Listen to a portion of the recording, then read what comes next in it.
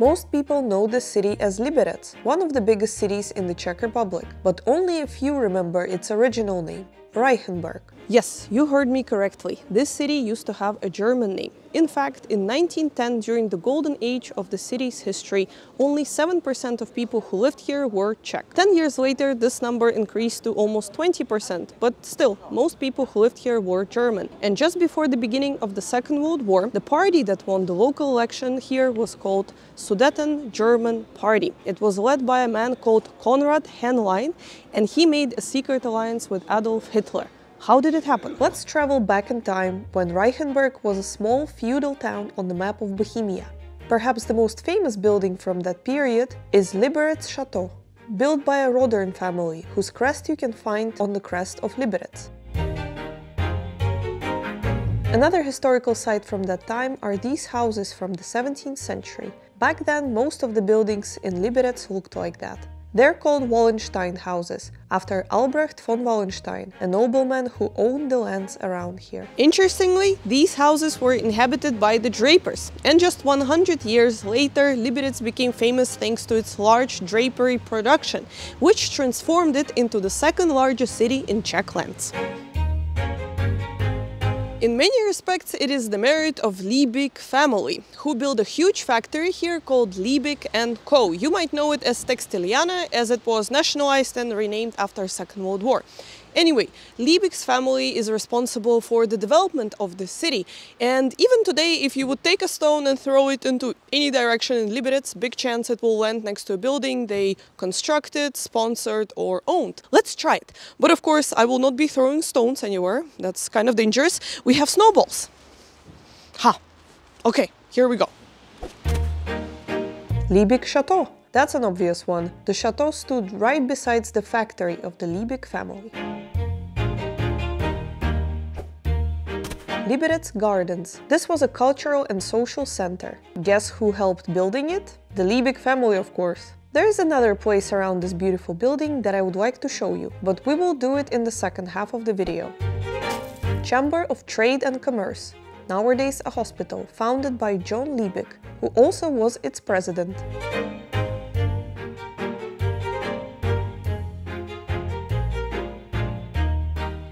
The North Bohemian Museum, the oldest museum of applied arts in the Czech Republic, established in 1873. Guess who was the president of the museum's board of trustees and participated in the purchase of its collection in Vienna? John Liebig. His family even donated their collection of noble metals, the antiques from the Frankfurt Villa, and also a large amount of money designated for the expansion of museum's collections. We will visit this one in the second half of the video. And of course, the gem of Liberec is its gorgeous town hall, built in Transalpine Renaissance style. Franz Liebig Jr. donated 100,000 golden coins for the construction of this town hall, and the grateful citizens of Liberec decided to erect the statue dedicated to him and his relative and place them next to the entrance to the town hall. Wait a minute. Where are the statues? And while I couldn't find any information on why statues are not standing here anymore, looking at Liberec's history, it seems pretty logical.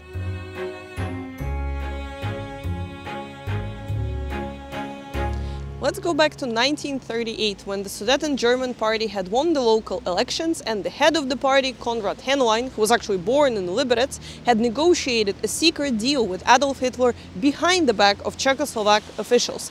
So when Czech lands were annexed after the Munich Agreement and the Nazi troops crossed the border to here, he was already prepared to welcome them. Adolf Hitler arrived to Reichenberg, the new capital of Sudetenland, on December 2nd, 1938. He visited the House of Trade and the theater and gave his last election speech in the city hall. And this square was actually named after Adolf Hitler. Reichenberg became one of the most important cities for Nazis in this area. The old factories started to be used for their production, and there were numerous labor camps for prisoners of war, many of them from USSR and the Roma population. And of course, when we're talking about the Second World War history, we have to mention the burning of the largest synagogue of Liberec during the Crystal Night of November 9, 1938. Today, you can find a modern synagogue built here as part of the city library complex. This is perhaps the part of history that many wish to forget, but how can you? Especially when you are sitting at the bus stop created by David Černý, who was inspired by these events. It is called a Feast of Giants, and you can see a toppled menorah, Czech and German beer mugs, a bouquet of Venus flytraps, and served on a plate with sausages, ahead of, guess who? Konrad Henlein, of course. Needless to say, there's not a single place in Liberec nowadays that is named after this man. And the former Adolf Hitler Platz is also named differently today. It is called Edvard Beneš's Square. Edvard Beneš was a president of Czechoslovakia after Second World War, even though the story behind this name is also sad. After the end of the Second World War, all German nationals were expelled from the Czech lands through Beneš decrees. During that expulsion, thousands of people were killed, thousands died from hunger and diseases afterwards. This is still a pretty controversial topic in Czech history. Up until recently, it was not a very much discussed topic. The Liberec Museum doesn't shy away from its Second World War history, though.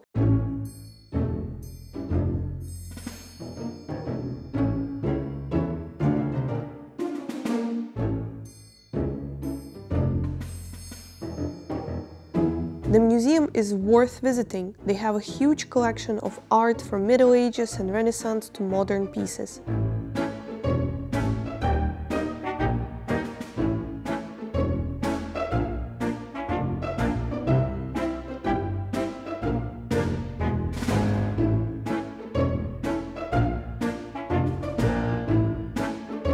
We also recommend the gallery located across the road from there in the former spa house.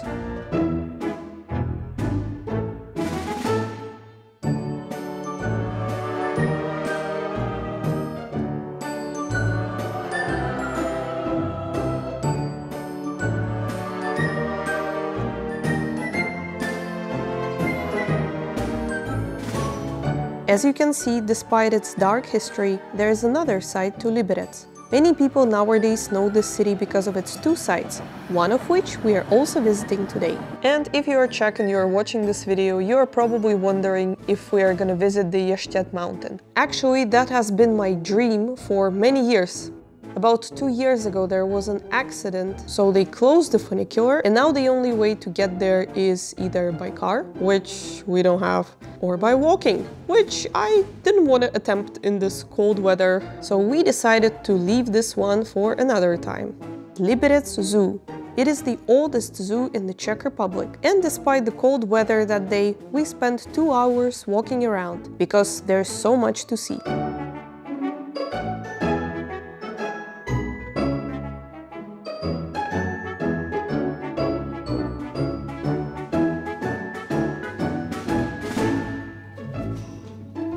Happening inside. Ah, I think they brought them food. Podívej.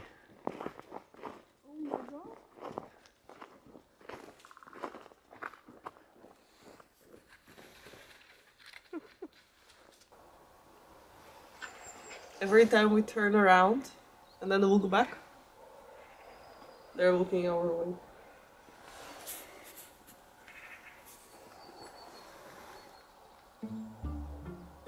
The star of the zoo is the white tiger, who was enjoying his afternoon nap when we came. His neighbors also looked like a dangerous bunch. There's even a telephone number to call if something goes wrong. How often do you think somebody calls this number? This killing machine noticed us walking up the path. I think before we noticed it, it was already sitting there like, I'm gonna eat you. I wish they put an emotional support number in their elephant enclosure, because I left in tears.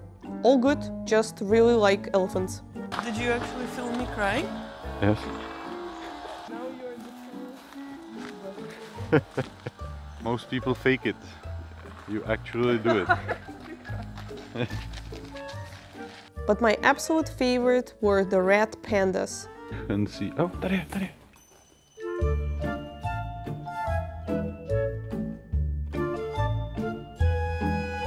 We must have spent 30 minutes just staring at them walking around. I had to get a little souvenir to remember them by. And there's like a banknote with a red panda. Let's get it. This one. How much? 170 crowns. Then no, it costs 80 crowns.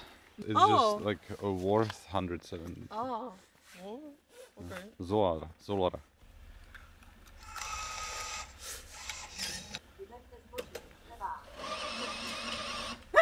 How do I get it out? Oh. See? We hope you enjoyed our video and we'll see you guys soon. Bye!